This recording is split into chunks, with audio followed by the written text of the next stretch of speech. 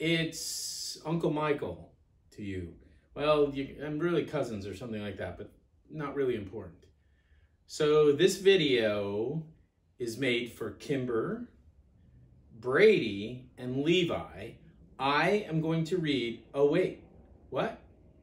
Oh, this is Gary. Gary the Hammerhead Shark. I know, isn't he awesome? Hey Gary. So Gary and I are going to read Grumpy Monkey by Suzanne Lang. This is going to be fantastic. I just wanted to read this story for you because it's really good, and I hope you can see it. I'm going to just do this camera test and then check in just a second.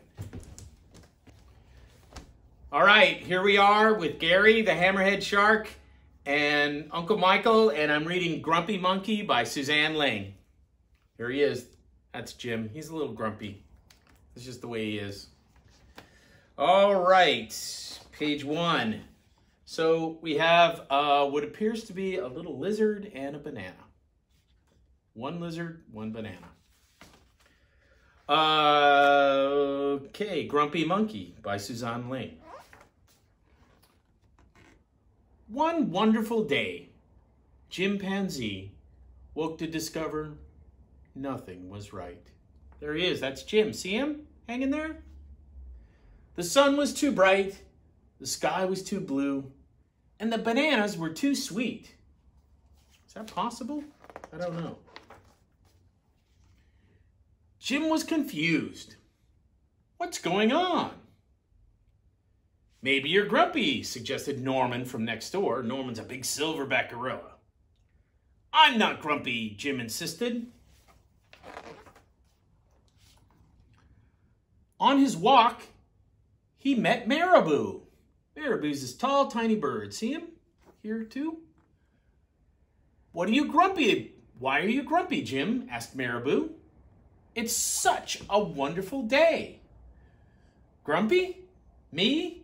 I'm not grumpy, said Jim. But look at how you're standing, Marabou said. It's true, said Norman. You're all hunched. So Jim loosened up. Then he ran into Lemur. Jim's grumpy, Norman told Lemur. Why are you grumpy, Jim? Asked Lemur. It's such a wonderful day. Grumpy? Me? I'm not grumpy, said Jim. Your eyebrows look grumpy, said Lemur. It's true, said Norman.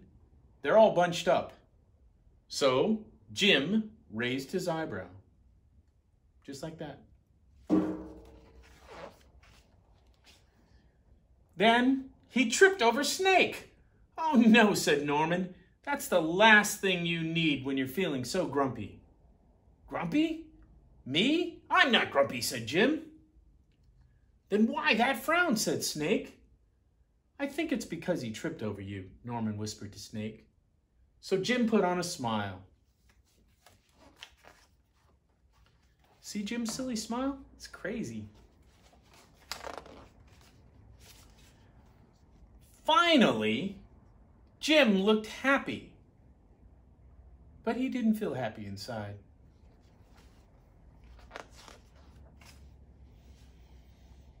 Everyone wanted Jim to enjoy this wonderful day.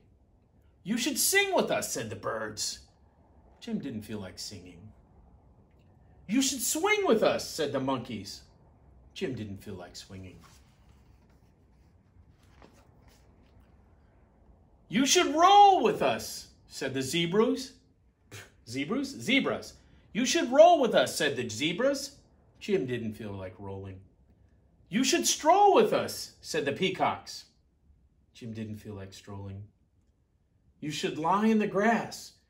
You should stomp your feet, just like the big elephant here.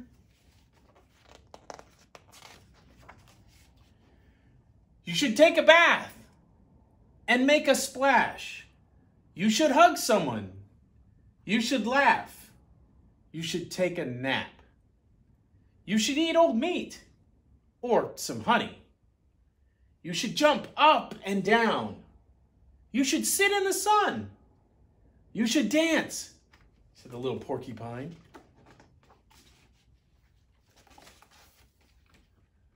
But Jim didn't feel like any of that.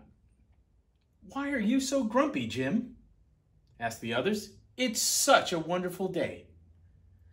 "I'm not grumpy," shouted Jim as he beat his chest.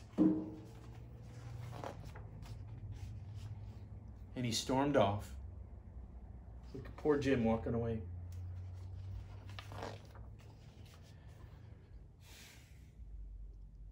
Jim felt sorry. A little sorry for shouting at everyone, but mostly sorry for himself. "I guess I am grumpy," Jim said. Jim sighed. And just as he was starting to feel really sad, he came upon Norman. Norman was slumped. His eyebrows were bunched up, and he was frowning. "What's the matter? Are you grumpy?" asked Jim. "No, I dance with porcupines," said Norman. "Look at how many porcupine quills. Count them for me. 1, 2, 3, 4, 5. Good job." "Are you okay?" asked Jim. "It hurts, but I'll probably feel better soon enough," said Norman. "Are you still grumpy?" "Yes," said Jim, "but I'll probably feel better soon enough too. For now, I need to be grumpy." "It's a wonderful day to be grumpy," said Norman, and Jim agreed. And he already felt a little bit better. That's the story about Jim, Grumpy Monkey. I hope you liked it. You, me, and Gary here might find another book somewhere in the library or at the house that Uncle Michael could come read for you. So if you have suggestions, maybe you can tell me. I'll try to see if I can find it online or order a book. Who knows? All right, I hope you have a wonderful day, whether you're grumpy or whether you're not. Just have an amazing day.